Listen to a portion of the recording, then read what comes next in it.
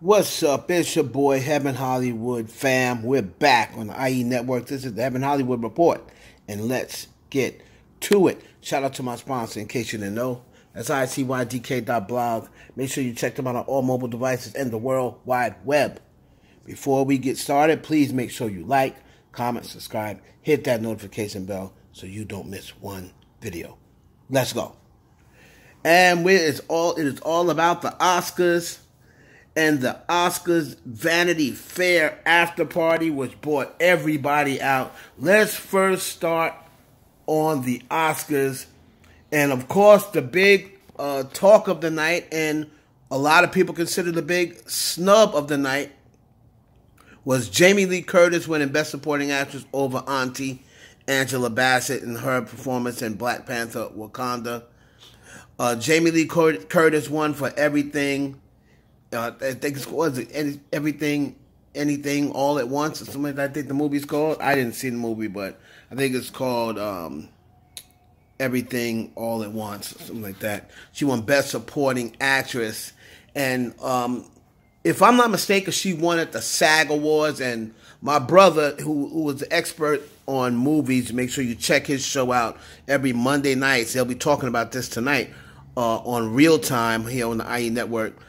He said that she won at the SAG, so he pretty much, whenever they win at the SAG, which I was not aware of, whenever they win at the SAG, like 80% of the time, they win at their Oscars. So a lot of people were disappointed in Jamie Lee Curtis winning over Angela Bassett. But here's what I do not disagree with. Don't drag Jamie Lee Curtis. You know, people will say, oh, Jamie Lee Curtis, oh, you didn't deserve it. Well, this is classic Oscars. Jamie Lee Curtis probably deserved this award 15 years ago. That's the thing. For all of those performances as Laurie Strauss and Halloween and these great, I think she should have got an Oscar for that way back then. Her acting was phenomenal. So it gets to a point now where Jamie Lee Curtis, where they're trying to give her flowers. This is the year that she gets her flowers, and then at the sake of Angela Bassett, who has never gotten her flowers. Angela Bassett, who has gotten snubbed, she should have won one for her performance of Tina Turner.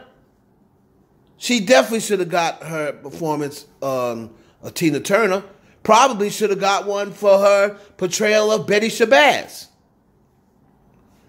But here, a lot of people feel as though she deserved it. She was much more of a supporting actress.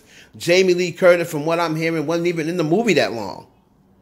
But this is a classic case of them now trying to repay Jamie Lee Curtis. Remember, her parents also won this award, Best Supporting Actor. I think her father was Tony Curtis, I believe, and her mother, she won Best Supporting Actress at one time, and it seems as though they're just giving her flowers at the expense of Angela Bassett. Now, next year, Angela Bassett may not be in a movie.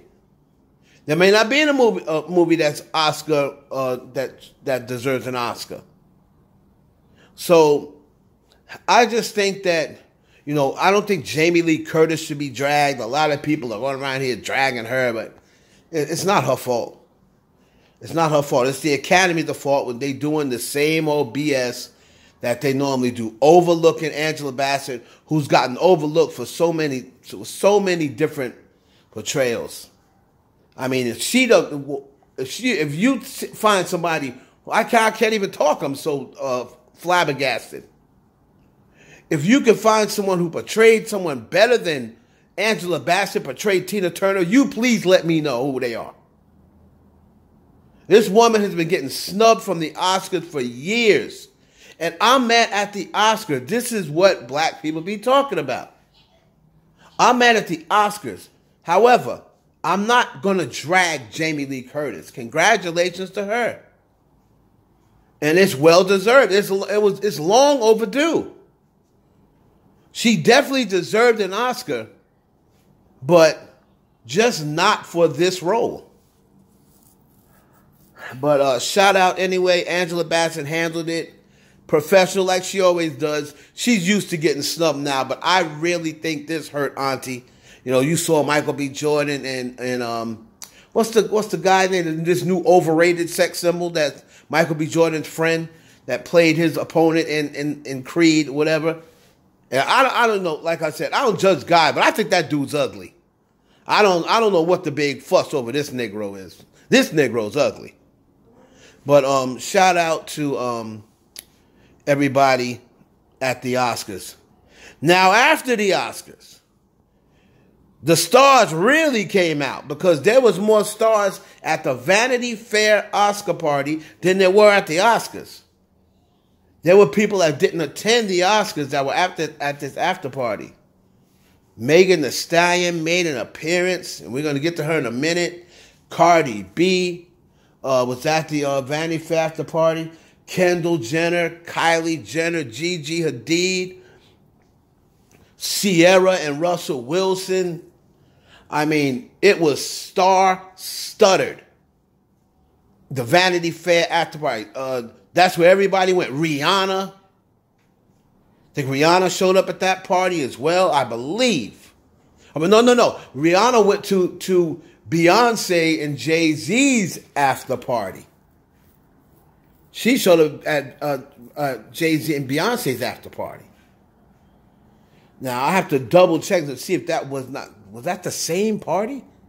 No. Because Megan said she was going to Beyonce's after party after. Your Renaissance tickets or what? Look at some of the pictures, some of the looks. Okay. And we even got a chance to hear from Megan Thee Stallion. And this is what Megan Thee Stallion was saying. Let me get a ticket. Yeah, let me tell you. Let me ask you. Are you going to their party tonight? I know they have a little. Oscar. I am. After this, I am. Come on, man. First, you know Beyonce is my auntie. I know that. But you said I have to stop by Vanity Fair first for a what? A quick one, too. This is my first night out, and I'm here. I'm ready. Are you working any new music? Can we expect a new single? I am. New album. Y'all, bye.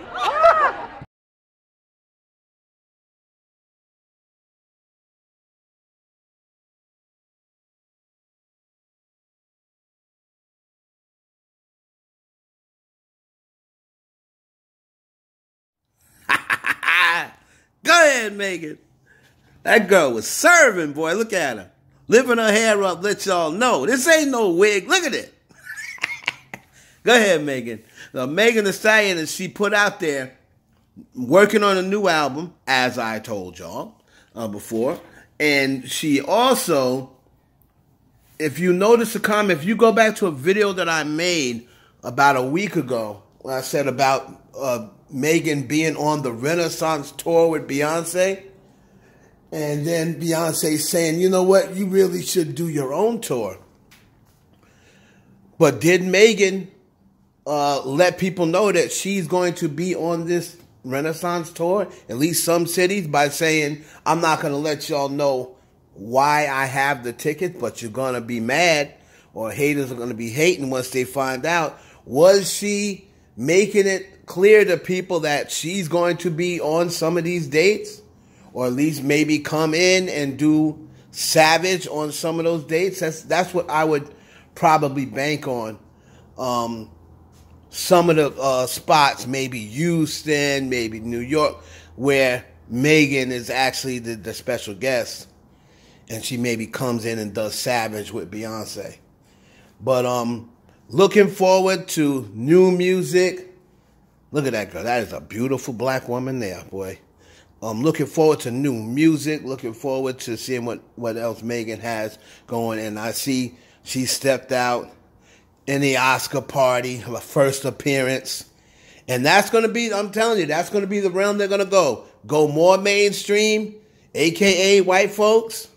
You know, she feels disappointed by black people. I'm sorry. And rightfully so.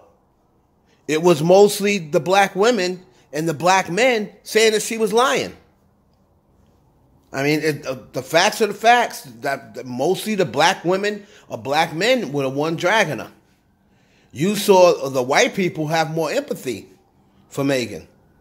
So that's why she started doing collabs and interviews with more mainstream audience. All right, so shout out to Megan Thee Stallion, man. I'm looking forward to hearing what Megan has up next. And you know Hollywood's waiting as well. Just like how they are with Cardi B, they're waiting on Megan Thee Stallion as well. She's making up, I'm hearing she's got a lot of things popping in 2023 and going into 2024. It's your boy Heaven Hollywood for the IE Network. Please like, comment, subscribe, and share this video with your friends.